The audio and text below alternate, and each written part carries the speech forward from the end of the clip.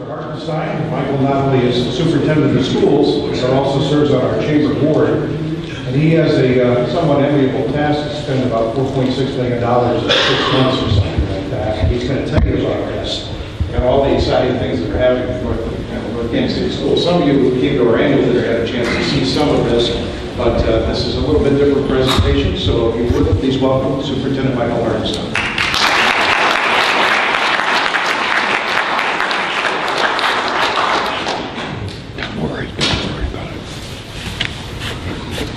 Well, good evening. What a great turnout. Everybody's here. Thanks for coming. Well, I had a real privilege, first of all, of calling Mayor Hill. Mayor, thanks so much. I have to tell you, I have just a tremendous amount of respect for the city. I've only been here a couple of years, and I'm just so thrilled the relationship I have with the fire department, the police department, Eric Goals, I see Eric on the line, Dan, a bunch of folks, Mark, folks from City Council, and certainly spent a fair amount of time with the Chamber of Commerce. I want to kind of give you a little bit disjointed presentation. I apologize for that. I tried to put together a couple different things this evening to kind of communicate some information. And hopefully we can get this thing to work. Let me introduce something new here. We have a new tagline that you'll be seeing a lot more of from here on out, and it's called Viking Strong. And it's something that we're really impressed with because when Mike Lean handed the district over to me, the district was in great shape. It had survived, and he had done a really nice job of carrying it through some pretty significant changes, I think, having to do with the closure of Hoover and so on. But now we're kind of re-energized. We've had some opportunities to kind of make some different changes, and I'm going to tell you a little bit about kind of where we are, and then I'm going to tell you a little bit about where we're going to go. So that's why it's a somewhat disjointed presentation. Once again, we have tremendous financing capabilities with our treasurer, Todd Tolson. Once again, the treasurer has won the seal of approval from the state auditor. And I'm going to tell you just very briefly about some financials. We don't spend as much time on that as the city does. But you'll notice that one of the things that's happened here, the blue line, are the receipts. That's the money that we receive. And much like the city, we have some difficulties because it's very difficult for us from time to time to predict exactly how much money we're going to be operating with. And there's a variety of reasons for that. I would like to thank the governor for helping balance the state budget on the backs of municipalities and the school districts. And I understand that that's certainly one way to do it, but it has made it somewhat difficult for us. And just like the city, we have had to struggle also with things like tax collections because most of our income comes from personal property taxes. Now notice the red line is an increase in our expenditures. And one of the things that we try to do is examine all the time how can we run things more lean, and I'll give you some more information about that in just a bit. There are some interesting things that we have coming up. One of the things that we talk about fairly frequently in my place are some changes in the state teachers retirement system which take effect in 2015. And what that really means to you here in the city, and clearly what it means to me as your superintendent, is taking a look at several things. One is how do I replace potentially 60 or 70 people who would be incented to leave next year if they so choose to because it works against them if they elect to stay. There's really a penalty if they want to stay. So there's the possible outgoing of a significant portion of my personnel, and that's a significant challenge because we have tremendous talent in the school system. It's just depressed all the time. The other challenge with that is we have suddenly folks who are at the upper end of the pay scale will be leaving, and we pay severance pay the following year just like everyone else does. But then the challenge is, can we help fix that red line by perhaps bringing in some folks who aren't necessarily as mature and therefore making the same kind of income. So part of what we're going to do, just as David talked about, how do we address some of the challenges we have going forward, is we take a look at that large pool of folks which really represent about almost 25% of our teaching core and how we might address those folks. This obviously poses a challenge as well because just like those two lines don't merge and they're splitting, it means that a few years from now we're potentially looking, if we can't change some of those dynamics, we'll be looking at possibly in a couple of years of another tax levy if we can't fix that problem. And that's not something we're interested necessarily in doing, but it's something that might be a reality. I will tell you, and you'll see in later slides, that we have been aggressively looking for the past year in particular at how we can start moving many of the kinds of projects that need to be funded typically out of the general fund to other kinds of sources of revenue, just like the city has done as well. And they've done a magnificent job of going after grant money and looking for other resources for that. And we will be doing the same. Some interesting things that I thought I would share. Since I've been here in 2 years, we've had a drop of enrollment in the last 2 years of just over 100 students, and we lost 22 this past year. So the student population is shrinking a little bit. The number of meals have gone down a little bit, but an interesting number here that I wanted to point out, if I can get this thing, I'm not sure where this guy goes. If you look down where it says 2012-2013, 19.34, and 2013-2014, 20.18. Those are the number of free reduced lunches, and that's really an important number because it's actually used by the federal and state government as a measure of poverty in a community. And I think most folks in this community would be surprised to know that about 10 years ago the number was less than 10% here in the city of North Canton. So there's been a dramatic shift in the socioeconomic status of our folks. And that has huge implications. I'm in the human development business, and I have to make sure that I'm able to take the kids as they come to me and do the very best that I can with them. So we've increased our opportunities for breakfast in the morning for children. We feed many, many more children, and it's reflected in the numbers that you see up there. Because we have a lot of kids who come to school who aren't really prepared to learn, and obviously they haven't eaten.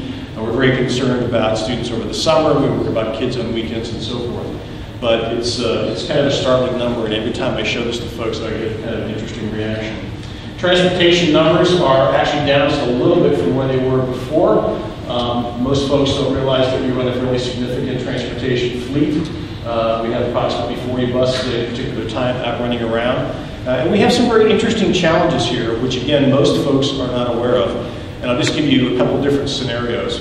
We are bound by federal and state law to provide free and adequate education for all students, regardless of what opportunities they may or may not have with them. And we certainly embrace that. And I think it's one of the things which makes the public school system in this country what it is. And editorials comment or side note here I should mention, every time you see those PISA scores, which talk about we're 17th in the world on math, I'm actually someone who's done a lot of research on PISA scores, and I've spoken about it at the college level. It's very interesting to know those scores come out every 3 years, and in this country they're done in 3 different sample sizes at 3 different locations in this country. And what happens is they're always gathered from different size school districts, public school systems, and geographically distributed across the country, which also have different socioeconomic and demographic breakdowns from each other. But they're all public schools, which means we take everybody. Everybody who comes to us, we take, and we try to do the very best we possibly can for each and every child. That's not who we are compared against. So it kind of sticks in my crocs a little bit when we're compared against school systems in Singapore and Finland and other places. And oh, by the way, in 8th grade, they take off a bunch of kids and put them in vocational programs, or they put them in other kinds of programs, or they stop educating them completely. And again, it doesn't seem like we're comparing apples to apples. But we take care of everybody. That's who we are. Last year, I spoke right before we had a levy, and we had a permanent improvement levy. I want to thank all of you again, and I will continue to thank you each year for this. It's a continuing levy. And as I mentioned last year, folks asked me, why is it a continuing levy? And it's for the same reason that the mayor has to come up with a budget each year for sewer and water and so forth. Those problems are not going to go away. Buildings fall apart, they need a new roof. If you've been in our driveways lately, it looks like back in Beirut. It's very difficult. Some of the potholes, those things need to be fixed and attended to, and we're certainly doing that. But you'll notice under that item that we talked about doing district repairs and buses and doing technology and instructional materials, and we have certainly done that. I'll talk more about that in just a moment. Another big thing which we did last year, which was a huge issue, I'm sure everyone was aware of it, we had a major labor contract. It's a 3-year contract with our certified staff, which means our teachers. And I have to tell you, this was a really difficult, I think a really difficult contract for lots of folks. Much like the city, we don't really have much more money. If you saw the receipt, you noticed that it was flatline. And we had asked the teachers, when Mike was here before, we had asked the teachers to take a pay freeze, and it was a pretty comprehensive across-the-board freeze. And to their credit, they stepped up, they looked at the numbers, they realized that it was a serious problem. So for quite a few years, they were sitting on no changes. And that's great, and I applaud that. It also makes it very, very difficult for us to hire the best and the brightest when they know that this institution is not necessarily moving forward on that. So at a time when we're trying to build an absolutely world-class, the best public school system in the world, and that's what we're trying to do, it's very difficult in those circumstances. But to the credit of the teachers and the union and the administration, we got together and everybody knows we got that done. And there are some very interesting features in that contract. Yes, we gave them a little bit of money on the base, but the vast majority of funding is actually contingency funding. So what happens is they get a little bit more, not much, but they do get a little bit more if we get a little bit more. And they agreed to that, and they thought it was fair, and we certainly thought that was fair as well. So if we don't have it, they don't get it, and if we do, well, we're happy to share a little bit with them. We did an enormous amount of work with safety and security, and I want to thank Chief Bacon and Chief Wilder, who are both in the audience tonight, for helping us with that. I think most of you know we did ALICE, which is the Alert, Lockdown, Inform, Countermeasure, and I don't remember what the E was, Escape, I think it is, thank you. And we instituted that last year. We had a town hall meeting, many of you were there for that. And we have done an enormous amount of work on safety and security, and I'm very, very proud of this. There's few things as a superintendent which really keep me up late at night or make me wake up at 3 in the morning, but this is actually one of those issues. Anytime there's a shooting or something happens, the worst fear you could possibly have is that something happens to one of your kids, and your kids are my kids, so I do worry about that. But we have done some significant things. We've done some building improvements, some expansions in our buildings. We've built vestibules, security vestibules. Not everyone's been necessarily happy with that, but we think it's a great thing, and you'll see when you come back in the fall that we're adding security vestibules also to the middle school and the high school, and they'll be in place as well. We've also changed procedurally some things that we do, and I want to thank again the chiefs for helping us with that, coming in and taking a look. They did some audits for us, and took a look at how we conduct some of the business that we do. So it wasn't just money that we spent to kind of harden or tighten up the buildings, it's how we kind of do what we do. I think many of you know that a lot of things which happen in public schools happen within the school system itself. So it's not enough to necessarily build a moat. We have to take care of the folks that are inside the buildings as well. And we really have 3 big initiatives. We have Positive Behavior Intervention and Supports, PBIS. It's a program that Mike started when he was still there, and we've expanded that. There's a lot of training involved with that, and that's helped us understand what's going on with kids who may be out of control and de-escalating issues or recognizing problems in buildings. We are very, very active with character counts. I serve on the North Canton Character Counts Board, and I want to congratulate our Board of Education for stepping up, Mrs. Smith and the others, because one of the things that we added last summer was a position. We actually hired 2 people who wanted to split the position, who work part-time in our district, much like a coach, representing character counts. So we do a lot of character development. We talk about character, what is integrity, what's responsibility, and those types of things in our buildings. It's very, very active. And then finally, this past fall, we added a big initiative built around diversity and bullying. There has been an increase in sort of some chatter that I hear about as a superintendent about cyberbullying and other kinds of things, some of it coming out of the middle school primarily, but some other kinds of places. And those are the kinds of things which trigger kids. And so obviously we want to be in front of that. So we hired a national expert who, as a consultant to come in and help us with both diversity and bullying, and we've had programs in all the buildings. He comes in and he gives me a lot of consultation time as well. It's also someone that Mike had worked with before, and I met him, I thought very highly of him. He does a wonderful job. Another big initiative, the big initiative that we started last year and carrying forward this year is English Language Arts. Again, when the district didn't have much funding because of the loss of the Uber company, the car dealerships and so on, one of the things that happens is you just sort of circle the wagons and do the best you can with what you have. And that's fine, but as we realized the funding was going to be flat and we were able to make some changes, we identified that one of the problems we had was with reading and literacy, specifically in the school district. And we started actually right around Christmas of 2012 and carried it over to this past year, 2013 to 2014, I get it right here. And what we did was we had some reading specialists come in to conduct some audits in our buildings and take a look at both our scores and how we're teaching, what does the curriculum look like, what are the materials, are they properly aligned. And we ended up getting a grant. I want to thank Sandy. I saw Sandy here someplace else earlier. Sandy from the library worked with us. We had a $145,000 rough grant, somewhere in the neighborhood, to do some professional development based around literacy with new materials. And we also purchased a brand new textbook series out of that permanent improvement funding. It was about almost $300,000 investment, again, by the Board of Education. And we have been involved very heavily in unfolding that program and really trying to produce better results. It's absolutely fundamental. If kids can't read, they can't learn. It doesn't matter what you're trying to do. Reading literacy and numeracy are at the core of everything that we do, and we identified that we have some issues we need to deal with, so we have made a massive investment both in terms of funding and people and priorities in our district based around that. And then there's a straight A grant, $4.6 million, and I'm going to talk more about that in just a little bit. These are all big, big initiatives that have been going on since I came to see you last year. I want to mention specifically, because folks asked me, Dottie and the rest of the folks asked me, well, what did you do with the money that you got from the PI levy? From it right now, you can see that I'm not going to read through this. There have been some significant upgrades. One of the great things about that, again, as I mentioned, is it's a continuous fund, so it allows us to kind of build in a very systematic way, in a very prioritized way, those things that again, the district just didn't have the funding to take care of. And the district had a strategic plan a few years back before I got here, and one of the things which was identified in that strategic plan was the need for a PI levy to do exactly these kinds of things. I want to mention something on here that may not pop out at you, but those digital radios are something that I'm particularly pleased about.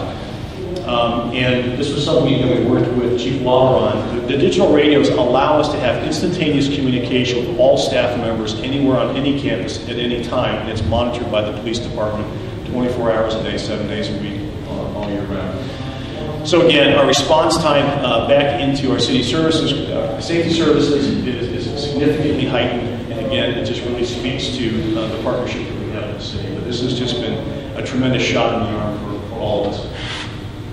Well, I did the same thing that Mayor Hell did. I sent a note out about 2 weeks ago, about a week and a half ago, and I said, send me information about all the great things that are going on in your buildings. And it took about a week, and then I got bombarded. And then I had the problem of the 460-some slides. I really did. It was amazing. We just have an amazing group of kids, and we have amazing staff. So what I'm going to do, and I apologize for anybody who's in here and wanted to see who won the quilting bee at the third grade in Mrs. Jones's room.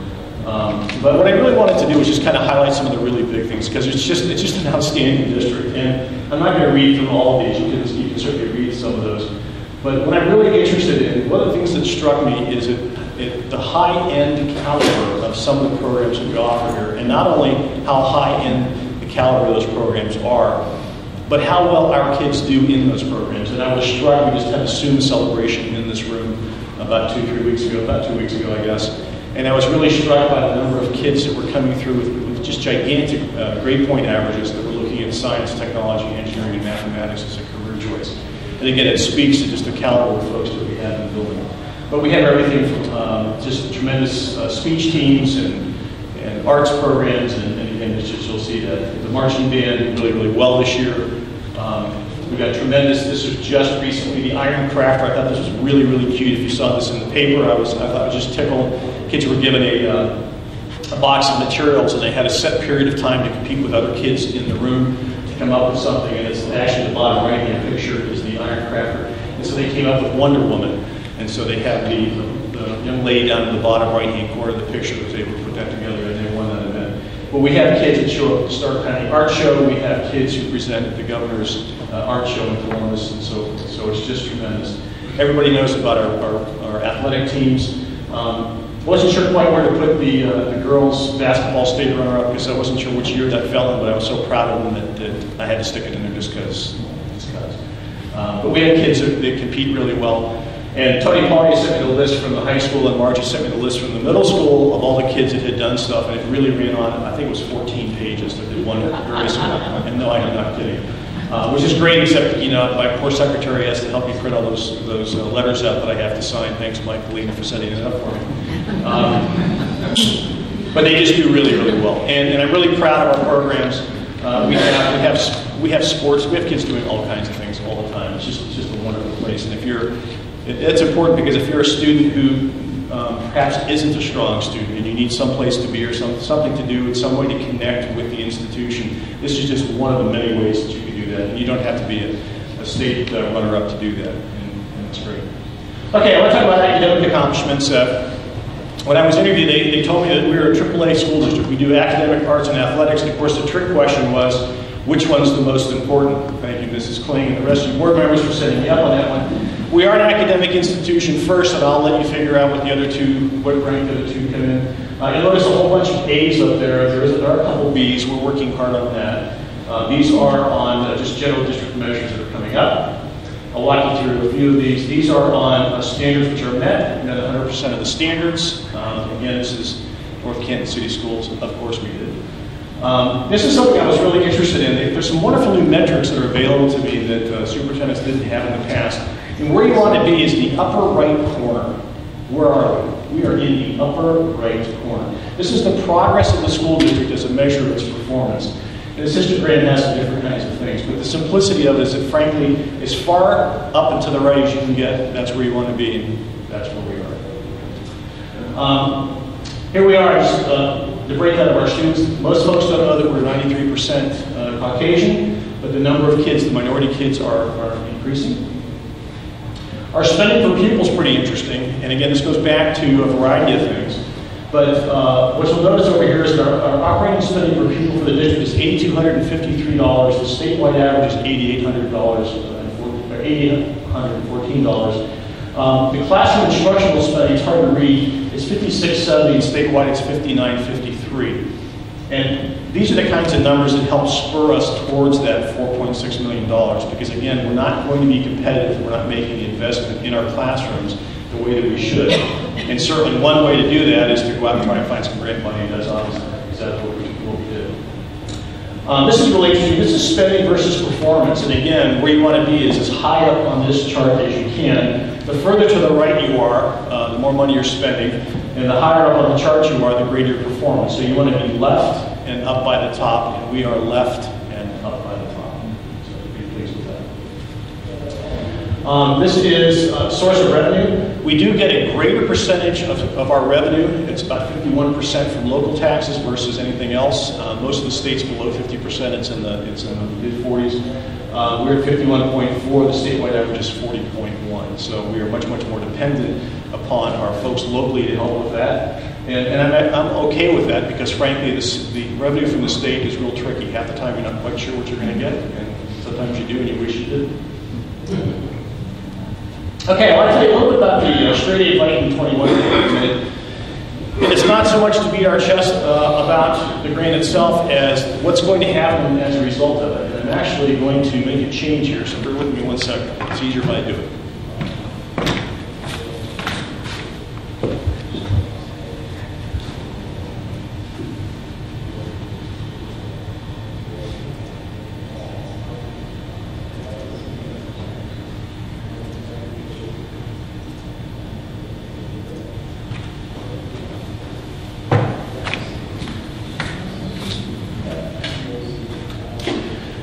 The same evening as the SUMA celebration, which I think was March 18th, I think, there was the North Canton Chamber of Commerce annual dinner, and so I wasn't able to present. I couldn't be at both places.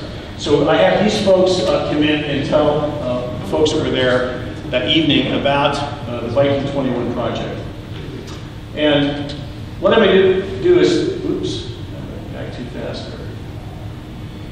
Try this again. There we go.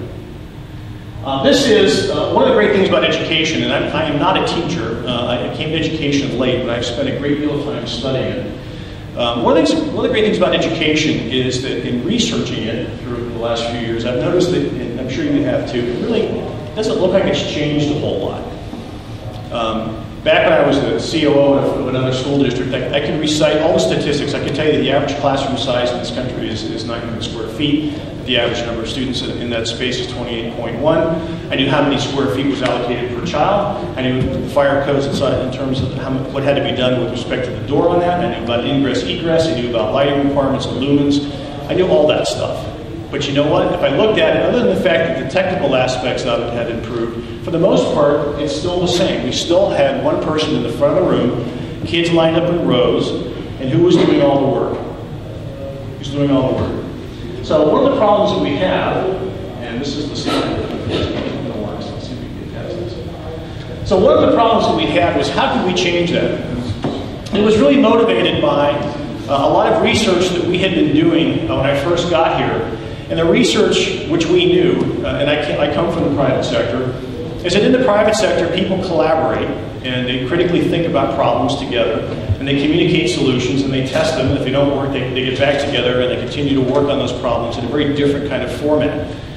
And in education, there's three things which really impact, at least today as we saw it, what happens in that kind of space. So that whole notion of collaboration and communication and critical thinking. Pedagogy is how do you do it? It's the science of teaching. It's what is teaching. That's what pedagogy is. And technology, we all know what technology is. And space is the third dimension, which we had done a lot of research on, and we had, a lot of research on that. And we were identifying how space either helped or hindered what happened at the point of instruction. And so what we decided to do was to take a look at all of these and see if we couldn't create a different kind of environment. If we could create an active learning environment where the kids were engaged and they were collaborating, thinking critically, and then communicating things a little bit differently. And here's why. We wanted these kinds of experiences to happen. We wanted real-life opportunities for kids to work on problems together, obviously in a very guided way, with some of the latest technology that we could find. And we wanted to make sure that the space that they did it in added to that experience. If you think about it for a minute, if you walk in, let's use Hoover High School as just an example. If you walk into Hoover High School, how much of the space in the high school is dedicated simply to transport kids back and forth? Or how much of the space, which is general meeting space where kids get together, is simply that? It's a place to park butts and seats. It really isn't optimized for actually adding to instruction. Now again, if you're a business person, you know that you use all your capital expenditures as best as you can to contribute to your bottom line in the best way that you possibly can. And that's exactly what we're going to do with this project. Well, we need to take a look at pedagogy first. And to do this, in our grant, we determined that there were some things that we could do really well and perhaps a few things that we weren't quite so good at. And we decided that, well, who's really good at professional development? Well, how about Walsh University? Guess what? They're right here. They're really good, and we should be partnering with them, and so we are. And so we set about, we had some preliminary meetings to talk about how might we change the professional development to change such that we change what's actually happening in the classroom. So we sort of flip around a little bit, who's doing some of the work and how that's happening. And we determined that the best way to do that is that we were going to use the Amway model. So everybody knows the Amway model? So we get a few folks together and they go out and become your disciples and they go out and sell that idea to other folks. That's our internal champions. I couldn't use Amway for some reason, that was trademarked. So we have 27 internal champions that we have identified through a process. We threw open the doors, we had a bunch of meetings within the school district, we explained what we were doing, and we asked folks how many would like to do it, and the problem was paring it down to 27. It was that impressive. We've also asked Walsh to not only help us train those champions, but help us provide the evaluation. So they did benchmarking on what kinds of skills do these folks have, how do they employ those skills, what kinds of results do they get, so that moving forward over the next 5 years, longitudinally, do we in fact see some measurable changes based upon student performance with respect to this project. Space. Well, here's the interesting thing. Space in our buildings, some of our buildings are fairly old, some of them not so much so. But we do have some interesting problems in terms of how the rooms do not necessarily lend themselves to some changes. Let's see if I can get this to work here. Oops, no, forget that. I may have to run over the mouse for something. Perfect.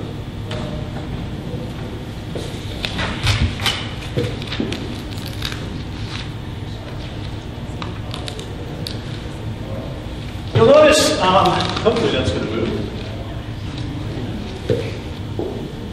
There it goes.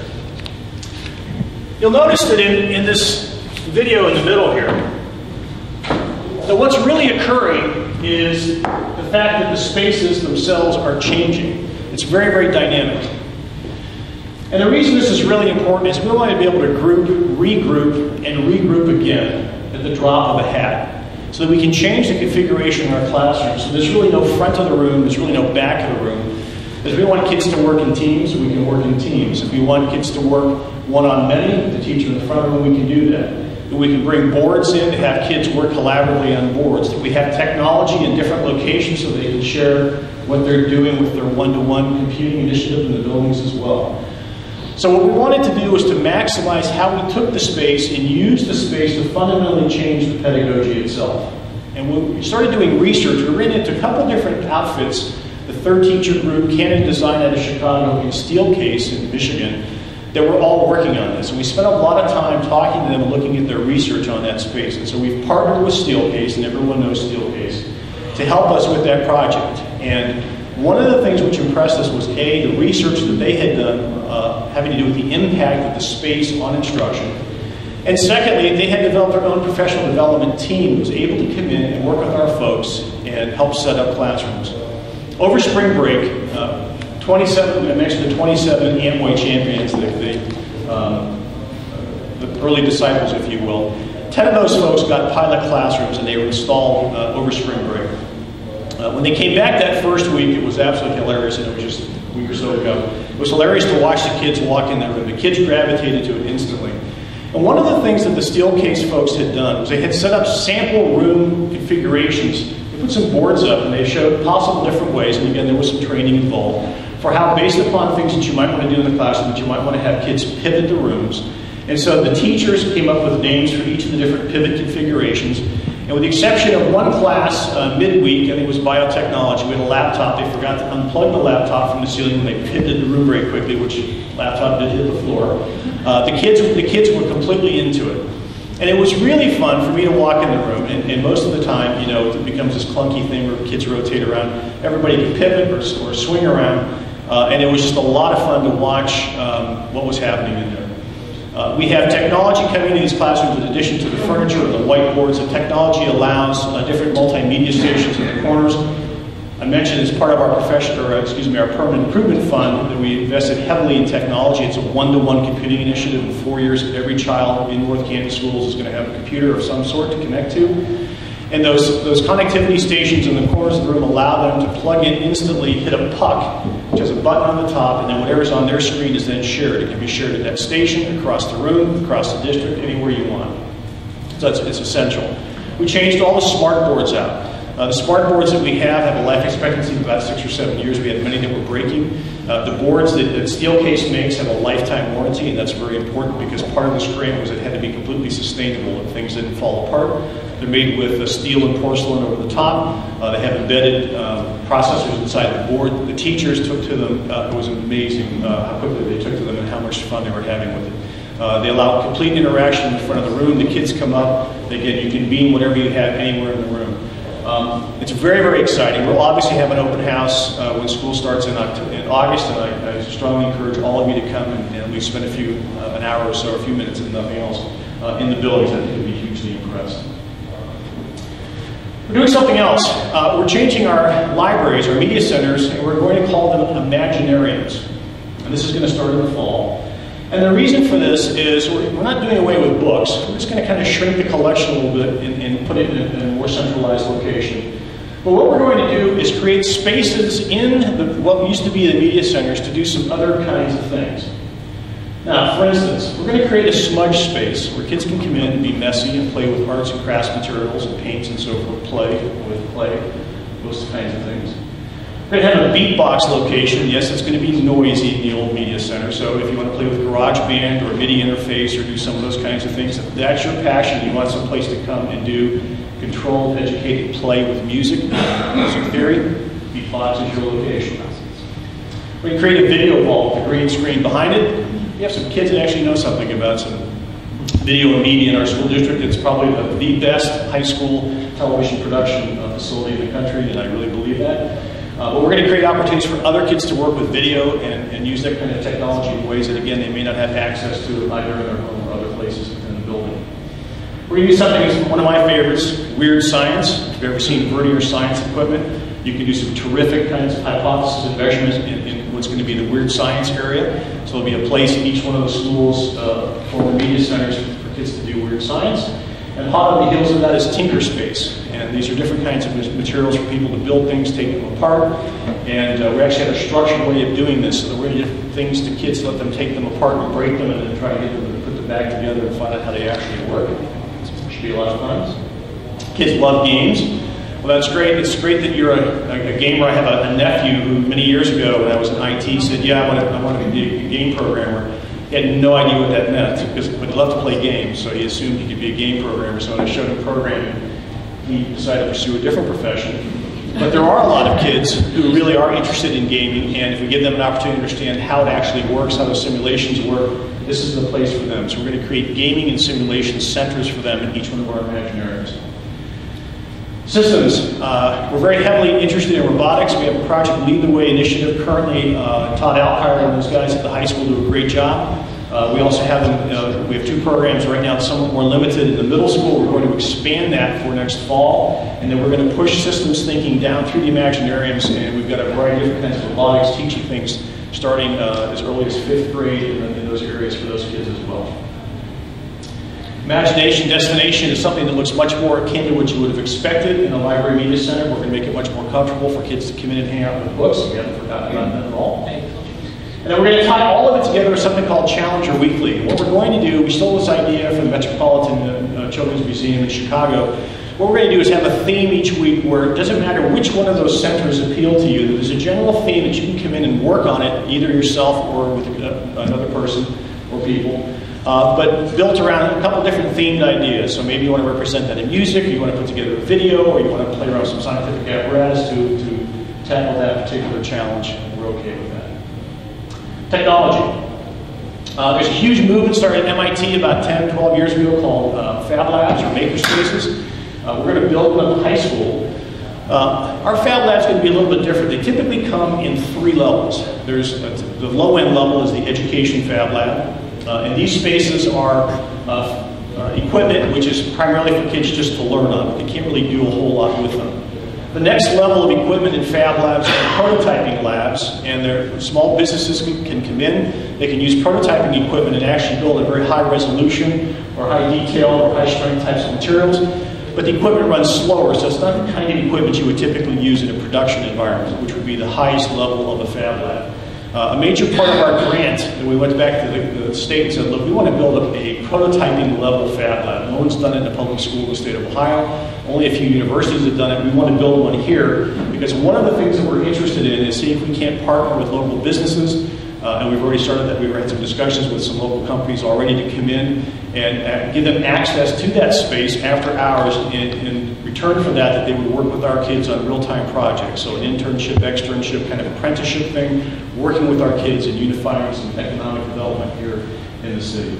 What's in the Fab Lab? Well, everything from CNC milling machines to, you probably have all seen 3D printers, 3D scanners, CNC router mills, laser cutters, die cutters, all the way down to just simple hand tools and those kinds of things. So it's a very, very exciting space. We hope it's going to be very messy and loud, and the messier and louder it is, the more happy I'll be. So that's good stuff. We have expanded our offerings in a variety of other kinds of areas as well. I'm pretty excited as part of this grant, we purchased 3 high-definition multi-point distance learning systems from Polycom. And why that's important is because the board gave us a contract to work with the Northern Ohio Technology Association. We're the only school district in Stark County which is doing that. Why is that important? Because there's a consortium of the most progressive school systems in Northeast Ohio which are offering courses real-time online across the fabric of about 7 counties.